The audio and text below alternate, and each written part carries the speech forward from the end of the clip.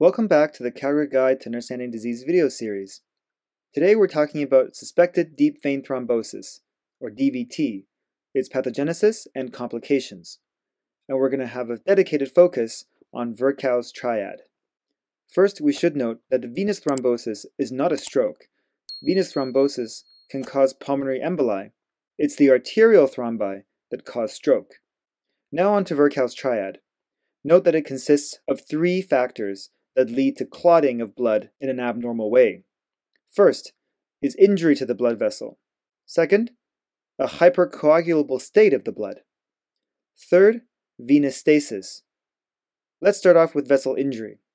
Vessel injury exposes tissue factor on damaged cells and subendothelium for von Willebrand factor to bind, thus triggering the clotting cascade. For more on the clotting cascade, please see the Calgary Guide video on the clotting cascade. What can cause vessel injury? Three main things: high blood pressure, hypertension, which physically damages blood vessel walls; bacteria, which can adhere and invade the blood vessel walls; and artificial heart valves, which represents an abnormal surface to blood flow. Second, a hypercoagulable state, which is defined as an increased ability for the blood to coagulate or clot upon stimulation. Many factors can lead to a hypercoagulable state, including trauma or surgery, which is a form of systemic injury to the blood vessels, activating the coagulation cascade. Cancer or malignancies can cause the blood to be hypercoagulable because they oftentimes abnormally release coagulation-promoting cytokines. Platelet activation, for whatever reason, can also increase clot formation because, as we know, blood clotting initially starts off with the formation of the platelet plug. Heritable disorders, such as congenital defects in coagulation, including factor V Leiden, factor II mutation, and protein S and C deficiency, will all increase the blood clotting ability. Finally, pregnancy and oral contraceptives, OCPs, contain estrogen, resulting in a higher estrogen state in the body, which promotes hypercoagulability, especially in the presence of other risk factors.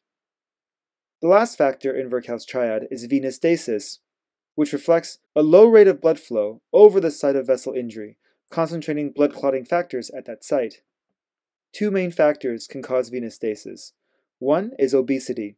A sedentary lifestyle will lead to poor venous return, leading to lower rate of blood flow through the veins.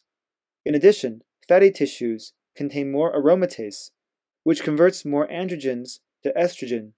This results in a more hypercoagulable state as already described.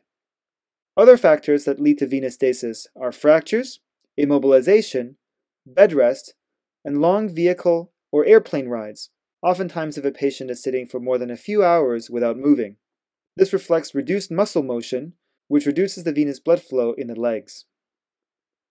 Now, assuming all three of Virchow's Triad are met, blood will clot, and typically will clot in the leg veins. Why? Because these veins are deep. They're large veins, and they allow for more blood pooling, which contributes to venous stasis and hypercoagulability. Venous return from the legs often go against gravity.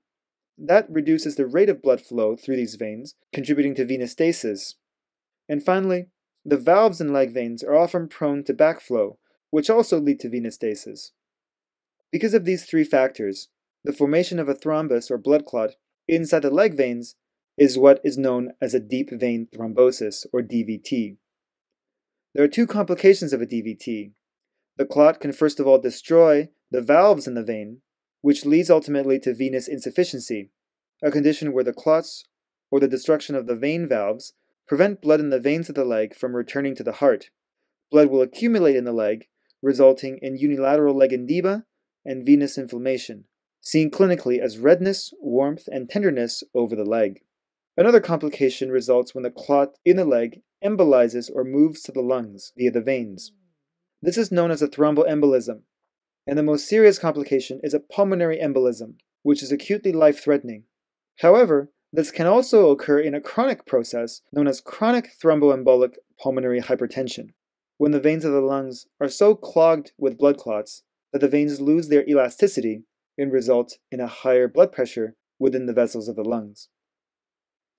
And that's it for the pathogenesis and complications of deep vein thrombosis.